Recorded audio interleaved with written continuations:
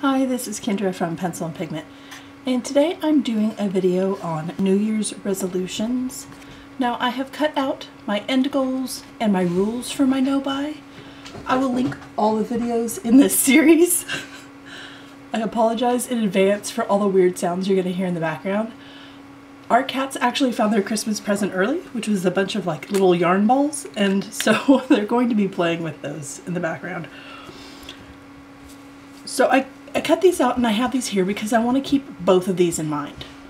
My ultimate end goal, one purchase a year that's thoughtful and reflective, and then all the rules. So no new supplies, no gifts, no borrowing or trading, no replacing, no extra charities, no entering, and less social media. So let's get into my New Year's resolutions and how these are going to support my no-buy. Well, some of them, anyway. So, my first resolution for 2022, and resolutions are kind of an interesting thing. I would say that maybe for those of you not interested in resolutions or find the January 1st date very arbitrary and maybe meaningless to you, start your year when you want to. When you feel motivated and you feel refreshed and you feel anew, then begin your year. So my first rule is going to be to follow the rules of my no-buy.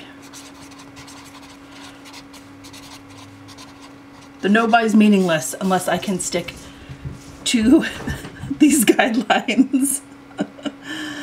And I have to, as part of the rules, I have to hold myself accountable. I have to document my no-buy. So I can't suddenly drop off and not make any more no-buy videos. I have to still do those in 2022.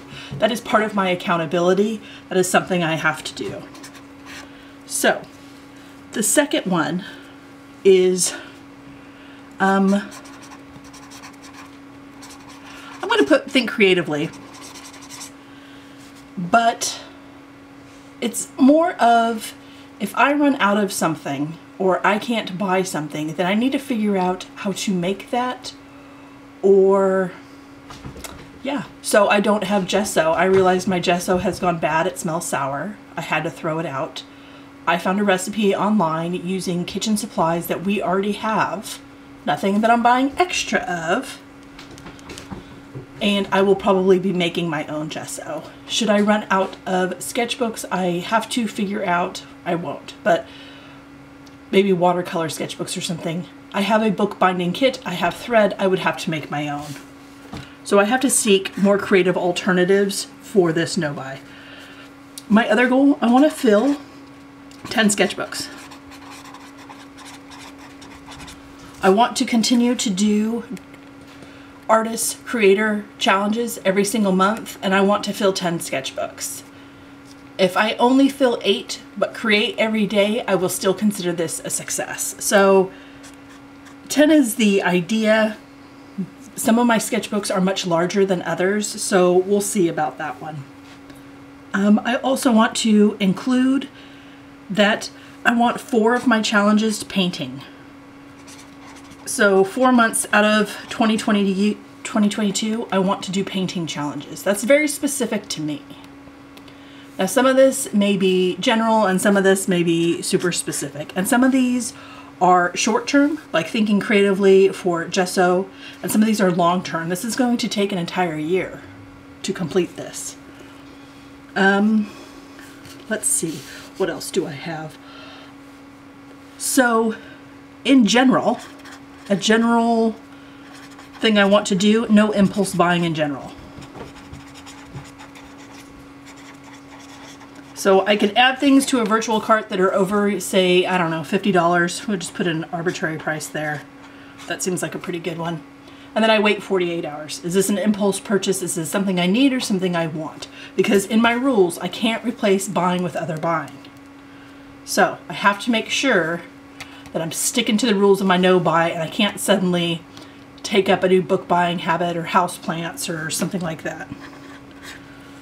So Number 5 would be more art news. I don't know about you, but some of the news isn't my favorite. And I would just like to maybe read more art news articles because it is fascinating. They are discovering paintings. They are giving artworks back when they find out where they originally belonged to. Paintings are still being stolen. There's a bunch of really interesting news that isn't so divisive. And I would like to incorporate more of that into my daily life. This one is something a bit more specific to me. And I would like to do more family photography. So in 2020, we didn't really go anywhere, and I kind of dropped off taking photos every month. And even though the days are long and the years are short, I'm not taking as many photos as I would like of my kids growing up. So this is something I want to work on every month, and I will have short-term lists and then a long-term goal built into this one. So this one's kind of a two-parter. My next one would be, so less time online. I think less time online and less boredom scrolling on platforms like Instagram and stuff will help with my rules of the no-buy. I think it will help reduce temptation. I think it'll help me be more present in the moment with my family and spend more quality time with them within the quantity we spend together. So I think this is one that won't reflect on anything you see on my YouTube or my Instagram or anything, but on my end, I will notice a change, and hopefully my family will too. So the last one is another one that I really enjoy, and this was one I did this year, and it's read 50 books. Now, in 2020, I did not meet this goal. There was one year I read over 100. I think this year I'm coming pretty close to hitting 60. But the one extra of this one, excuse me, is I want to read 12, at least one a month, that's art or design related. And this could be learning a new skill, it could be learning about a new artist, a biography, it could be looking at some famous artist's sketchbook, it could just be exploring anything, just looking at color dynamics, looking at extra watercolor tips and tricks. It really could just be anything that's art design related. And having one of these included in my month of reading is a great add to my motivation and my inspiration.